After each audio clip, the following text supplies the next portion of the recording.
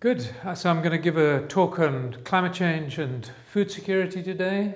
I'm sorry I cannot be with you. This is a carbon-free presentation, and perhaps it's a vision of the future as we cut down our carbon footprints. So this first diagram over here, for 650,000 years, carbon dioxide has not been above this line, this 300 parts per million. Since 1950, we've shot above the line.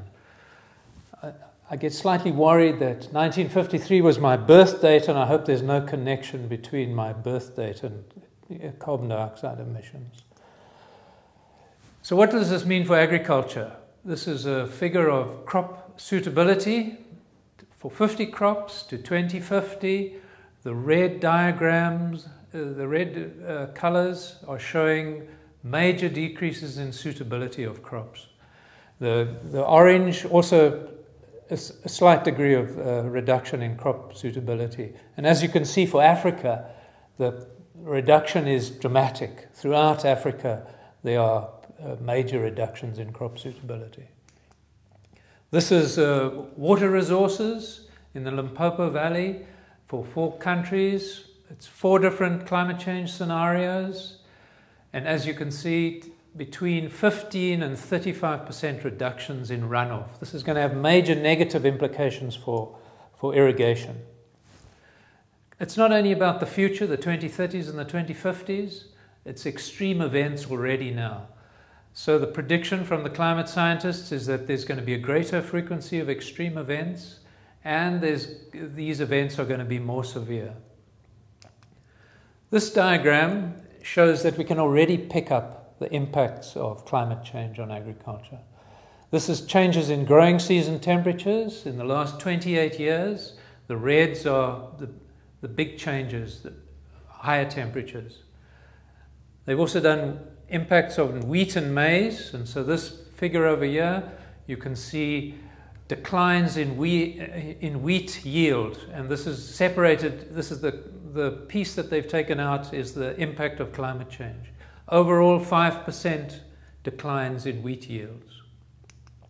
So the message number 1 is climate change has arrived and we need to adapt. Farmers are always adapting, so they've been coping, they've been adapting to each season. Unfortunately, sometimes those adaptations are maladaptations into the future. So coping strategies can reduce adaptive capacity in the longer term. These particular farmers in southern Africa turn to the woodlands for income, producing charcoal. This reduces their capacity to generate that kind of income into the future. So message number 2 is we need planned, accelerated, and transformative adaptation. Accelerated because the speed of change is unprecedented, it is believed. Why transformative? This diagram illustrates why. So we can do incremental adjustments. For example, with coffee producers, they can change the varieties, they can change the amount of shade plants they do.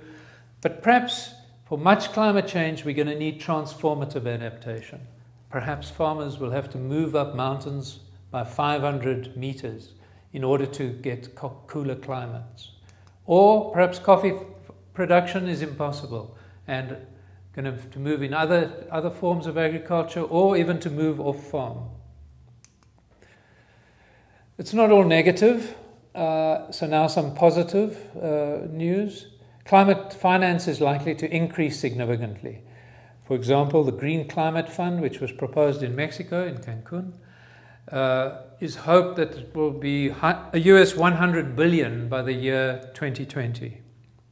There's also a market in carbon. This shows the dramatic increase in volumes of carbon traded up to 2008, and potentially agriculture could get a piece of the carbon market.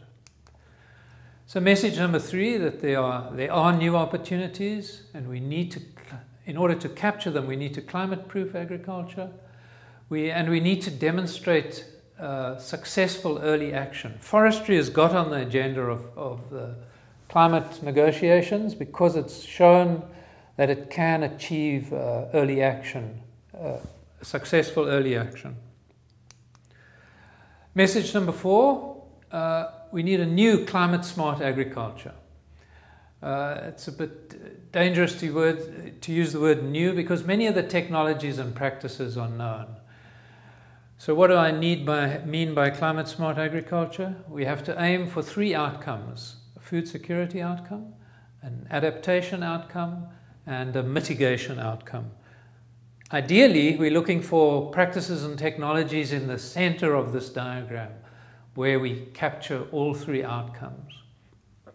But climate-smart agriculture is understanding the synergies and trade-offs amongst these different goals. So what do we need to do to make climate-smart agriculture a reality? We need the tools to make clever investment choices. There's very complicated and complex interactions between long-term adaptation and short-term adaptation, between adaptation and mitigation, between food security and mitigation. We need to understand all those synergies and trade-offs and be able to make a pathway forward.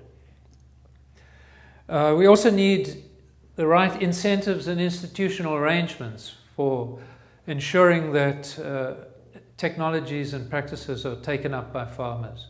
Many of the technologies that we have on the shelf already are suitable for climate-smart agriculture, but they're not being implemented. And we need new research to reduce greenhouse gas emissions from agriculture. So how can agriculture produce more food but with less emissions? And how can we increase the productivity of agriculture under new climates? Message number 5, we need to make a major push on climate risk management. I've said already that the extremes are already with us, so this is something that we can do today, and it can be incredibly useful for long-term adaptation. This is some of the portfolio of things that we can do with climate risk management.